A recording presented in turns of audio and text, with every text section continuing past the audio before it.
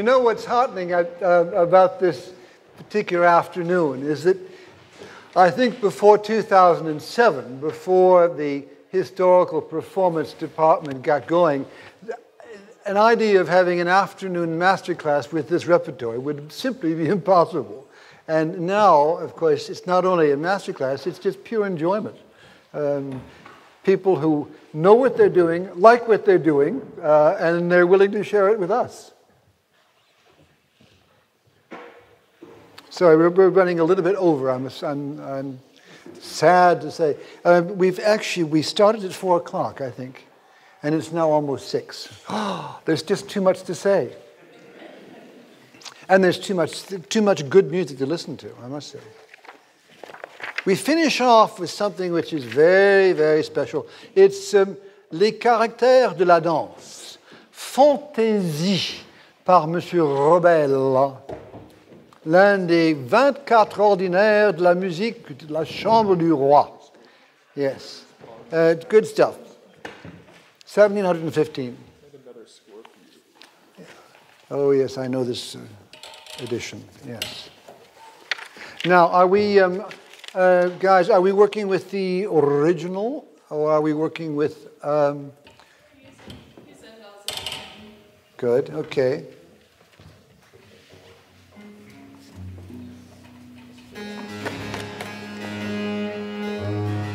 These poor fellows and this lovely lady, we've got how many hours of rehearsal now, aside from the 3 hours of rehearsal coming up after this.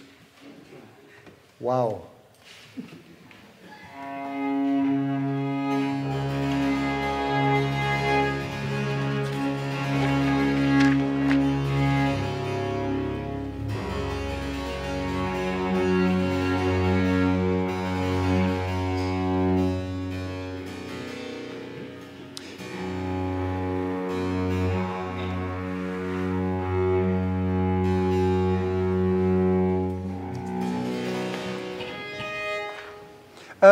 You're going to hear something interesting. This is a kind of a sampler.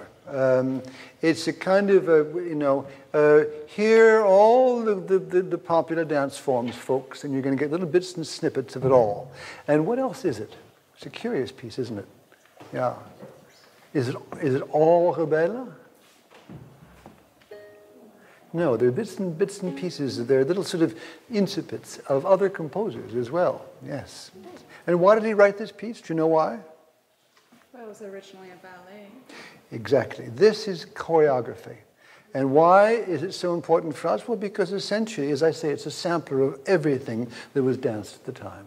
Yeah. Don't forget that if Italy sang, so went this little maxim, Paris and France dances. The dance was considered to be probably the most important aspect of good social behavior in France. You couldn't be a politician.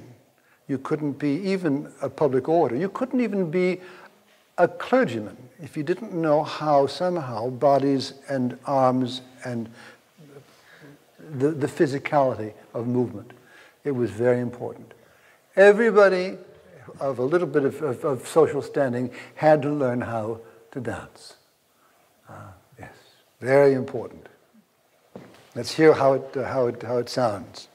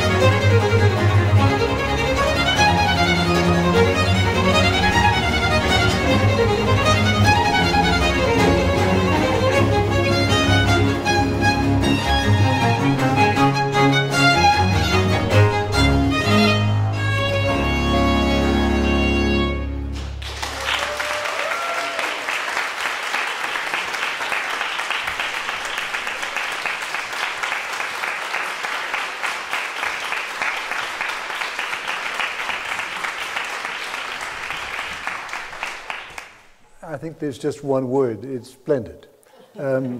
Splendidly played. Splendidly played. I don't know how difficult you realize it is for two bowed instruments to play in unison. But there were some moments here where it was really quite extraordinary. And I think this, in terms of ensemble work, is very, very impressive. The piece helps, you know. We've actually run the entire gamut of every known dance form in France in the first half of the 18th century. And it's brilliantly done. The tempi are extraordinary. But there's also some extraordinary thing too, which sort of ties up perhaps what we've done today as well. It's sonate, or sonata. This is the great, wonderful thing about the 18th century. It's the beginnings of that awful, monstrous word we call nationalism. It begins actually as much in the arts as it does in politics. The separation was desired by the French to be as far away from the Italians as possible, and the Italians took the French to be just snobbish, arrogant human beings, which of course they are in many ways. But the fact is, the irresistible aspect of Italian, what I call motor music, was too much. And already by the 1670s and 80s, we're essentially talking about les goûts réunis. That's to say, the tastes that come together. The Italians, they win out. Because virtuosi playing fast and furious and wonderful, which is Italian, was just too much for the French. They had to accept it, as they did in vocal music as well. It's a marvelous way of ending off this afternoon. We have French dance music, and then we've got the Italian sonata, which comes in and sort of essentially has the last word, which is curious. Thank you very much.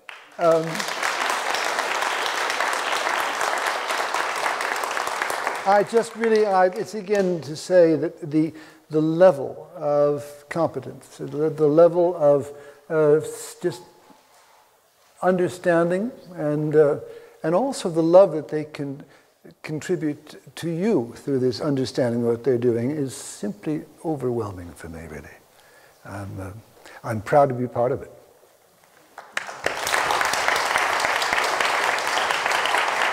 Thank you, everybody.